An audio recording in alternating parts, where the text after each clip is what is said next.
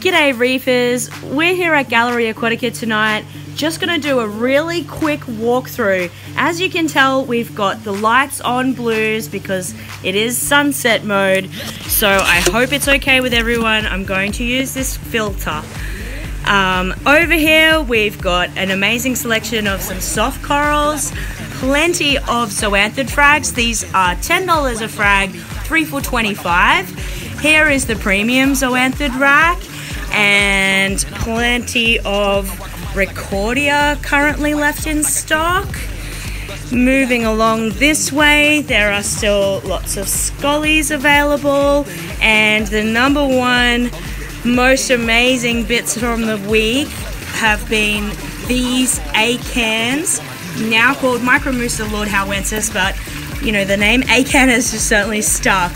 But so absolute stunning pieces of acan available in Gallery Aquatica this weekend.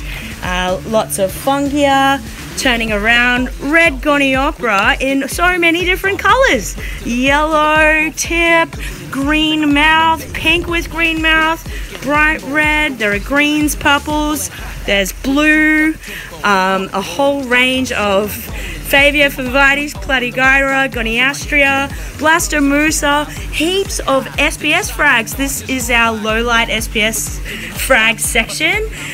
Pardon these friendly pyramid butterflies here, they're a bit camera hogs. There are some awesome gold stem torch, if you can see those.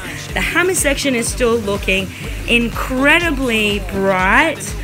Plenty of diversity in fish. I might go there in a minute.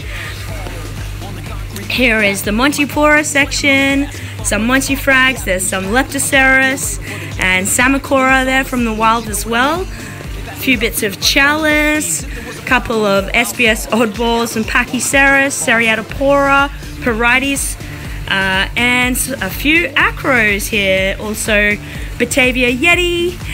So I hope this has given you a good rundown of what's at Gallery Aquatica for this weekend.